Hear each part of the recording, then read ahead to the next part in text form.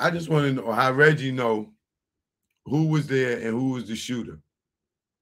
And why are y'all letting Reggie word supersede Suge word when he saw who shot him?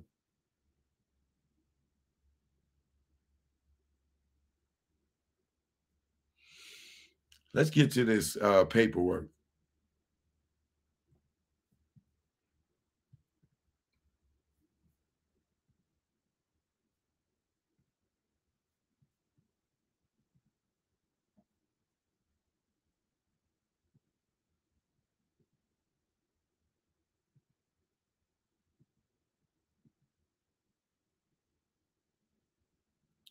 You know what? Let me see something.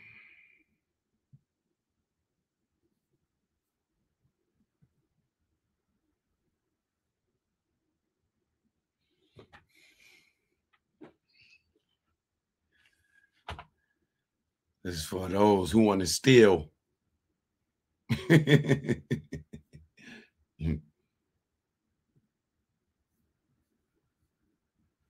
Taken at Las Vegas, Nevada, Thursday, July 27th, 2023 at 1:10 p.m. Reporter's transcript of proceedings, Volume 1. Grand jurors present on July 27th.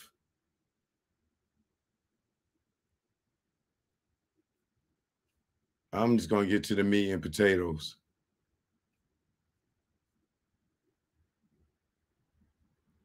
The grand jury exhibits the proposed indictment, page 5, exhibits photographs. What they got? 1, 2, 3, 4, 5, 6 pictures and a CD.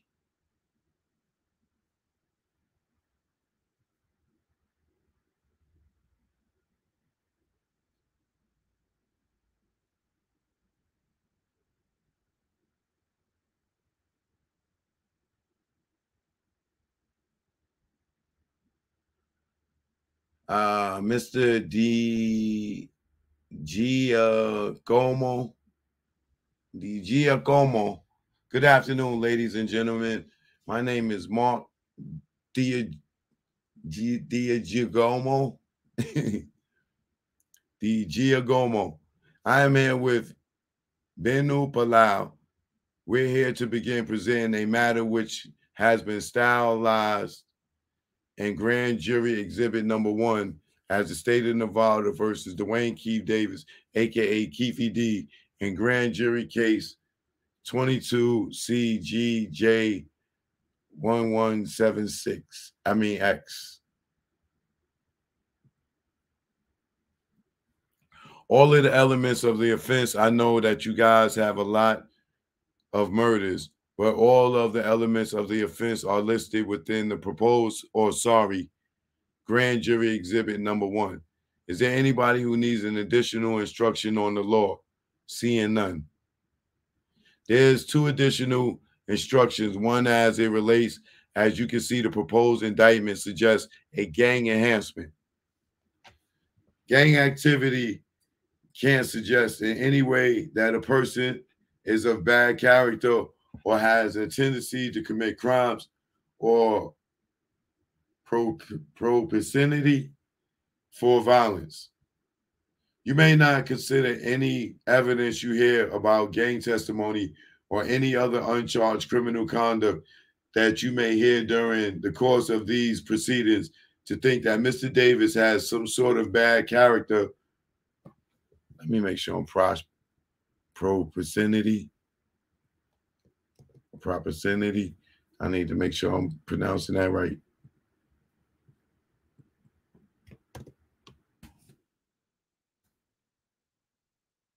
Propensity.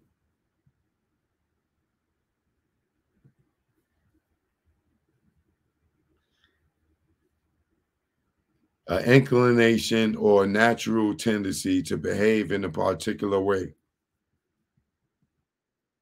Propensity.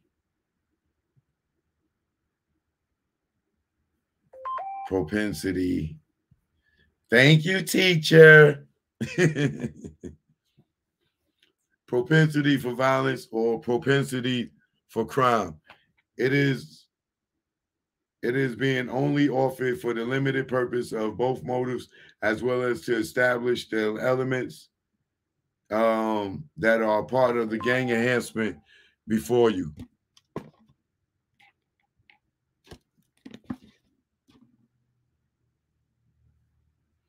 The last instruction, and I don't know if this instruction has been given to this grand jury before, is this is a case that, as many of you well know, has had a lot of media attention over the last 27 years.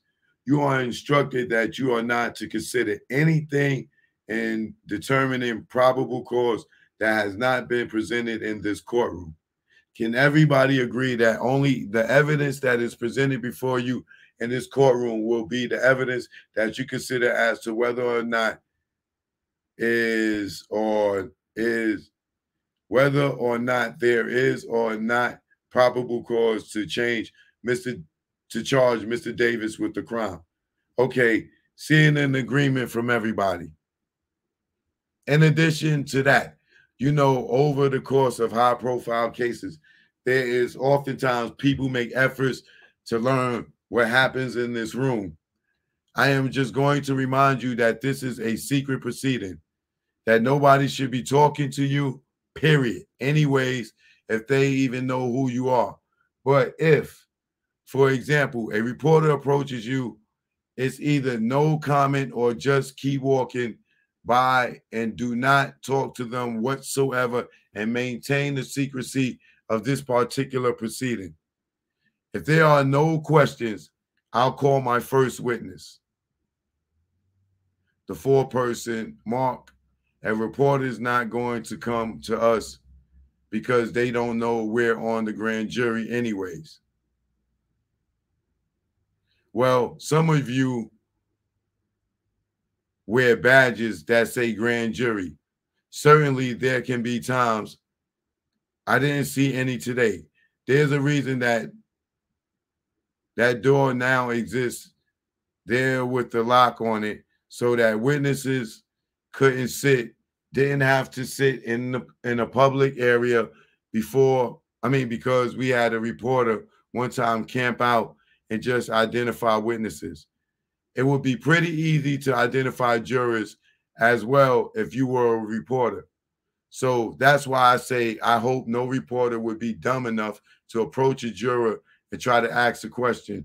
But considering the nature of what people describe themselves as reporters these days are not always the same ethical people that, you know, the average everyday reporter, a juror. If I'm not mistaken, once an indictment is made, at least the four-person's name is made available, isn't it, in that indictment? Well, once it's returned, that's on there and on the transcript. The jurors, if there is an indictment returned, the jurors' names are not listed. The jurors' names are listed on the transcript as who's present and who's not present. That information as to who's on the grand jury is already out there. Nobody knows where at the Thursday grand jury, but yes. So the names are public knowledge. The name of the grand jurors are public knowledge. Yes, because in the newspaper, it will say the last, and I don't know, it was a case, you know, that was just a couple of weeks ago. And it said, yeah, so like it came back in a minute. We came back with the true bill in a minute. Right. So wait, guys, we're creating a record here. So this cross talk is probably suboptimal. So we're going to call our first witness, Mr. Rios. So there's a chair there and a microphone. Just walk up to the chair and remain standing. Okay. Please raise your right hand. Do you solemnly swear that the testimony that you're about to give upon the investigation now pending this grand jury shall be the truth, the whole truth, and nothing but the truth, So help you God. Yes, I do. Please be seated. You're advised that you're here today to give testimony and investigation pertaining to offense murder with use of a deadly weapon with the intent to promote, further, or assist a criminal gang involving Dwayne Davis. Do you understand this advisement? Yes, I do. Please state your first and last name and spell them both for the record. Kenneth Rios. Kenneth Rios, having been first duly sworn by the foreperson of the grand jury to testify to the truth, the whole truth, and nothing but the truth, testifies as follows. Good afternoon, sir. Are you currently employed? No. Okay. What did you retire from? Las Vegas Metropolitan Police Department as a police sergeant. How long were you with Metro? 28 years. And when did you start? April 17th, 1990. I'm going to direct your attention to September 7th of 1996. Were you on duty that evening? Yes, I was. And where were you assigned? I was assigned at the MGM Hotel. And was there a particular event going on at the MGM Hotel that night? Yes, there was. It was a boxing match, and I was assigned with security. Were there other uniform? Well, let me ask you this first of all. Were you in a uniform? Yes, I was in a uniform. Hold on, y'all. I need to get something to drink.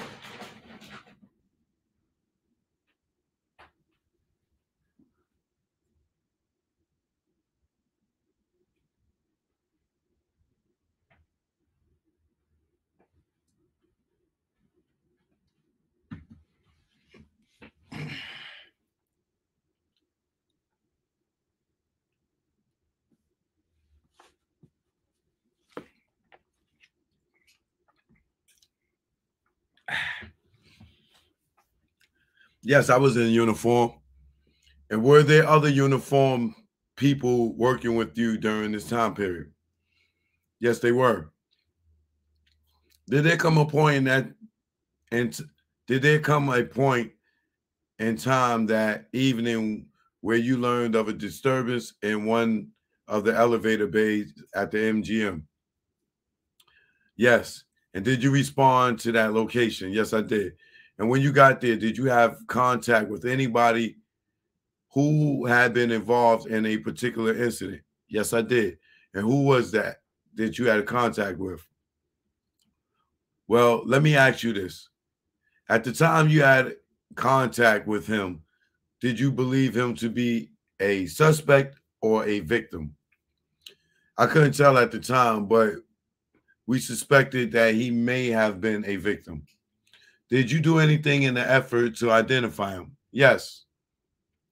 I asked for his driver's license, which hotel security already had in their possession.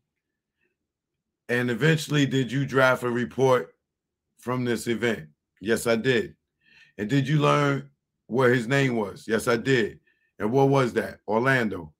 At some point in time, do you make any, or did you ask him whether or not he wants to report any incident to you or be a victim of a crime? Yes, I did. And what was his response? That he did not. He was just very uncooperative. Okay. Eventually, does he leave your presence? Yes, he does.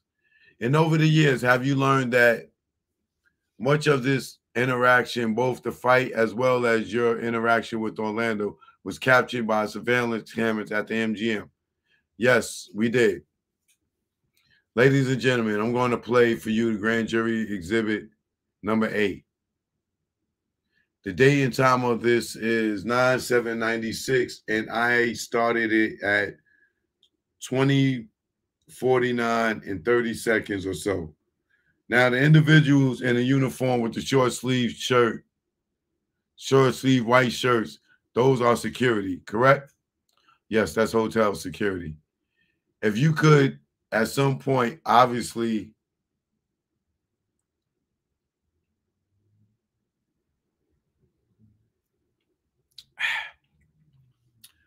if you could, at some point, obviously, that's an officer, but at some point, if you recognize yourself from 27 years ago, would you let me know? Okay. And I believe that's me. I believe that's my back towards the camera, which is yes, yes. And the person, Orlando, what is he wearing? He's wearing a white jersey with the 13 on it. With 13 on it? With 13 on it. That says Marino? Yes. He walks off at 20:55:50 on camera. Is that about accurate? Yes, it is. At the time you were talking to him, do you have any reason to detain him? No. And thus he was free to leave. Yes, he was. And then he did not want to report any crime. Nothing. No crime. I asked him if he needed medical assistance. I remember that. And he refused also. Thank you very much. That completes my questions for the witness. If the grand jury has any questions, the foreperson. By law, these proceedings are secret and you are forbidden from disclosing anything that transpired before us, including evidence presented to the grand jury. Any event occurring or a statement made in the presence of the grand jury, information obtained by the grand jury. Failure to comply with this admonition is a gross misdemeanor punishable up to 364 days in the Clark County Detention Center and a $2,000 fine. In addition, you may be held in contempt of court and punishable by an additional $500 fine, 25 days in the court. Do you understand this admonition? Yes, I do. Thank you. You are excused. Witness, thank you, thank you, thank you.